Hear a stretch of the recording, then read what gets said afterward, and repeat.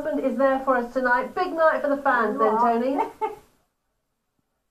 Super night, Sally. You know, we do the sport from lots of big stadiums, sometimes Fratton Park, St Mary's, got thousands of people watching. This is the heart and soul of football. This is one of the 3 turnstiles here at Poole Town's Tattenham ground. And tonight, massive night for all these people because they're bidding for a place in the first round proper of the FA Cup for the first time in 30 years. £12,500 as well to the winner tonight, this replay against Staines.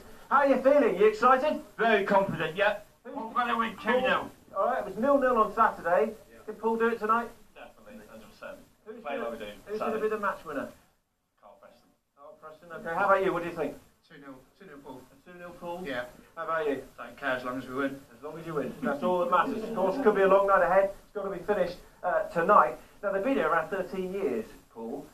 And as you can see, this is just a nice, quaint, local, non-league ground. But it's the kind of places that dreams are made of. It's why the FA Cup's important, because the money that clubs can make in an FA Cup run like this, well, that's what sets the future in motion. One day they want to move to a new stadium. Anyway, more on this game in a moment. We'll talk to the Poole manager, Tom Killick. First of all, there's some rugby news today. Big signing for London Irish.